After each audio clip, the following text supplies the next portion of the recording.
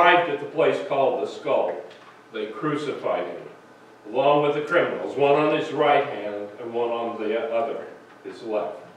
And Jesus said, "Father, forgive them, for they know not what they are doing."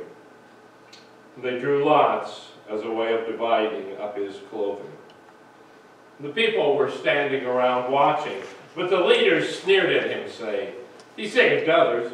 Let him save himself if he really is Christ sent from God, the chosen one." The soldiers also mocked him.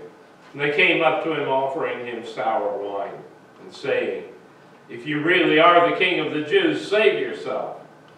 Above his head was a notice of the formal charges against him. It read, "This is the King of the Jews." And one of the criminals hanging there next to Jesus insulted him. "Aren't you the Christ? Save yourself and us."